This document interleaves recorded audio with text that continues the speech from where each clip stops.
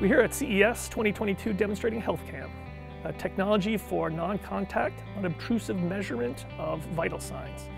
Even in normal times, detecting illness early is very important, especially in residential healthcare settings such as elder care facilities or surgical recovery centers. Nowadays, it's super important to catch these things before they have a chance to flare up, and that's where HealthCam comes in.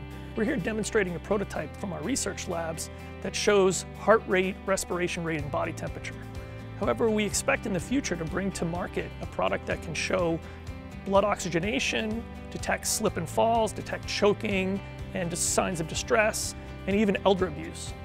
One of the things that HealthCam enables is continuous health records, where we can measure somebody's vitals over a long period of time and see any changes or trends in their health.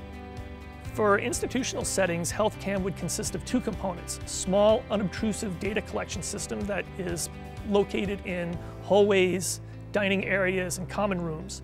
And then a second component that is for data collection and aggregation that would be in a control room of some sort, or computing center, or even to a third-party provider.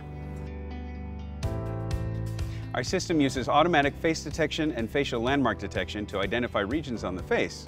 We then use signal processing to look at the color changes in those facial regions in order to get the heart rate. Using an infrared camera, we can detect the body temperature. As you breathe, your shoulders and your chest move slightly, and we can detect those using computer vision in order to estimate the breathing rate. The system really is intended to serve as an early warning system and not the final arbiter of somebody's health, but rather to indicate if there's something that's occurring that needs to be looked at by the nursing care facility.